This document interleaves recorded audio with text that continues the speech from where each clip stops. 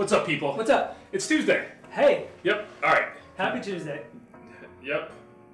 You know what? We actually had tacos. It is Taco Tuesday. Oh, there you go. Yeah, all right. There you go. And we are continuing our series.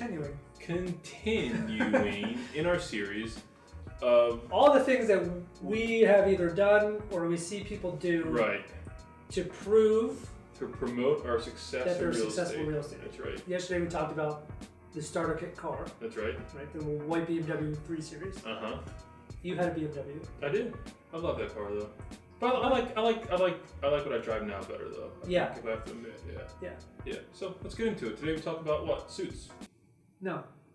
Yeah, we do. No, we don't. Today we talk about bragging about your production. Oh, you son of a bitch. All right, let's do that over. No, that's fine. I think it's funny. You son of a bitch. Writing your production level in your bio. Or like in your email signature. In general terms, yeah. Like yeah. $1 million producer. $1 million is producer. the big thing, yeah. We see that a lot. And when we were first in real estate, you know, you're so worried about how, like, it's your first year and you're like, I've only sold 7 houses. Yeah. Crap, who's going to hire me? Right. But at 7 houses, guess what? You're $1 million producer. So what do? You write it in your email signature. Yeah, because it does look, if you don't know how many houses it would take, it does look impressive. Like that number is still in people's mind as a milestone. That's right. Yeah, I mean, people, if you don't understand, much like all of real estate, the marketing, the gimmick behind it, right? Yep. $1 million producer sounds great.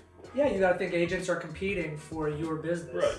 So the more that we can do to show that we sell a lot of houses, the more likely it is that the client will hire us to sell theirs. Yeah, just if you're a client, just ask how many millions. That's all. How many millions or how many houses did you sell this year? That's right. Because that's a different, like in certain parts of the state, $1 million producer could be 1 house. Sure. If you're in Cockeysville, there are 1 million+ homes. Right. It could be 3 houses depending on what neighborhood you are in the city. Yeah. Like, so $1 million producer doesn't take that long to get there. You can get there 3, 4, 5 houses. But so white BMW. Right. And bragging or displaying your production amount. Very, very characteristic of a new agent.